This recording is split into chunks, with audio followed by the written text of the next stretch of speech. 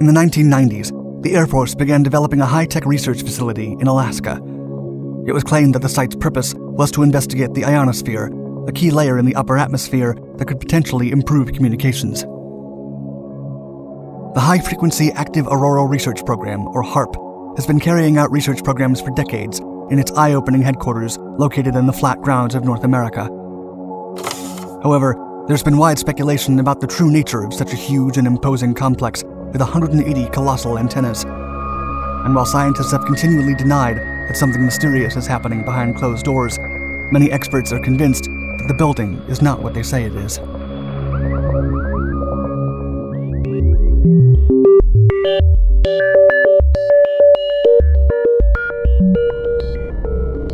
Ionosphere research.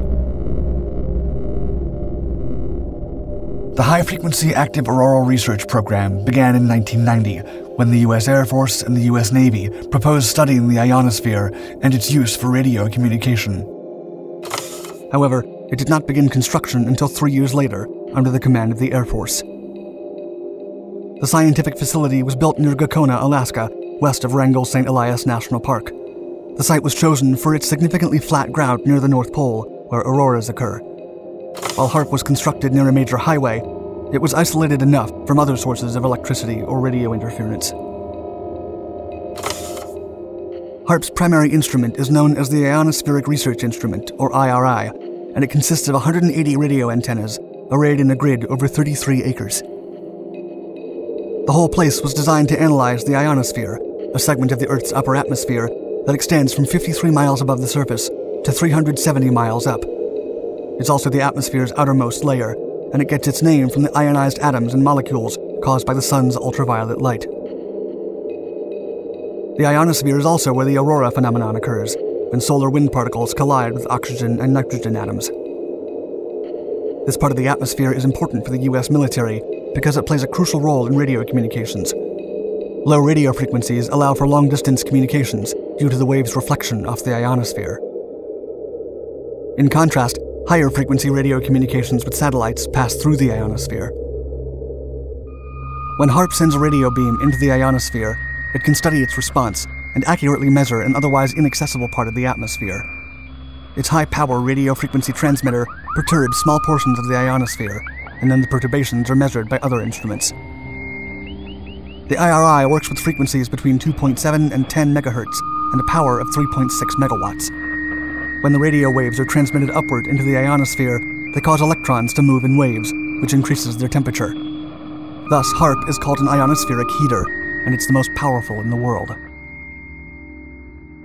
At HAARP, scientists can study the reactions of the ionosphere to changing conditions, such as the constant influence from the sun.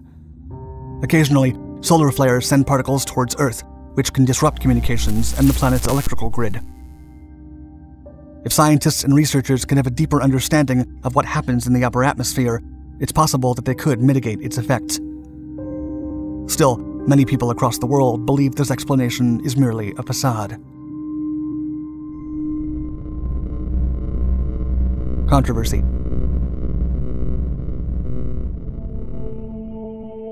Given that the project has been funded by the U.S. military and the Defense Advanced Research Projects Agency, or DARPA, many question whether there are occult intentions behind the facility.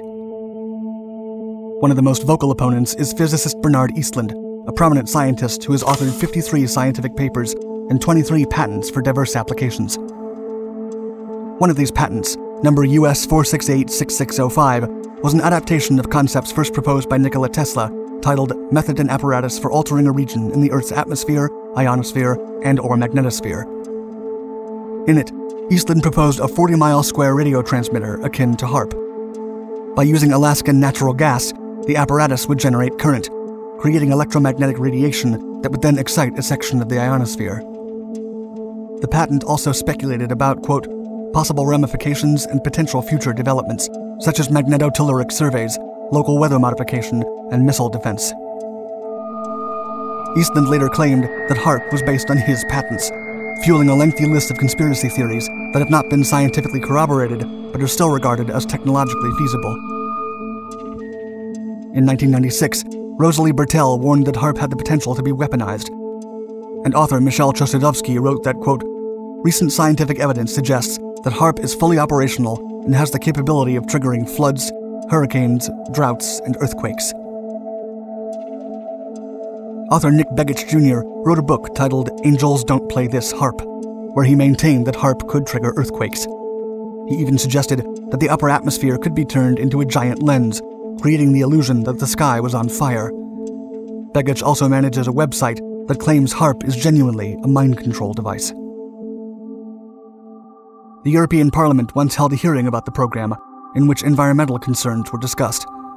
And even Russia has objected to the program, with its parliament expressing, quote, "Under the High-Frequency Active Auroral Research Program, or HAARP, the U.S. is creating new integral geophysical weapons that may influence the near-Earth medium with high-frequency radio waves. The significance of this quantitative leap could be compared to the transition from cold steel to firearms, or from conventional weapons to nuclear weapons." A Russian journal also noted that it could, quote, "trigger a cascade of electrons that could flip Earth's magnetic poles." Over the years, HAARP has been blamed for several major disasters, including thunderstorms in Iran and Pakistan, and power outages. Furthermore, some claim it was responsible for the downing of TWA Flight 800.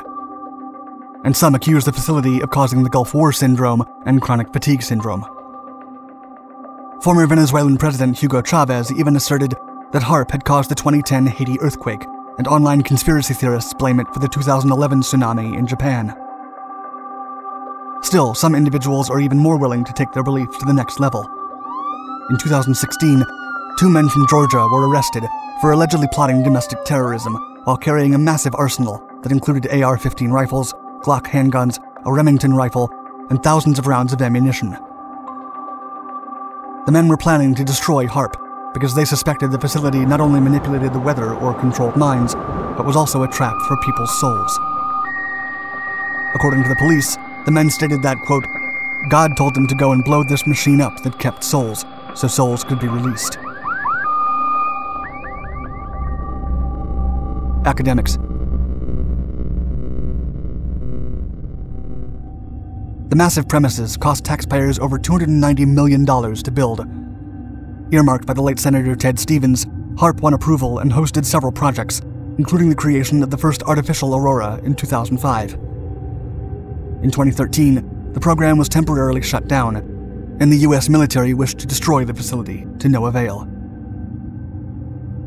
Professor Dennis Papadopoulos of the University of Maryland wrote, quote, "While the Air Force neither wants nor appreciates the unique value of HAARP, users from several federal agencies, laboratories, and universities, and friendly nations such as Canada, Britain, Taiwan, South Korea, Sweden, and Norway are eager to use its unique resources, which would further spread American influence and leadership."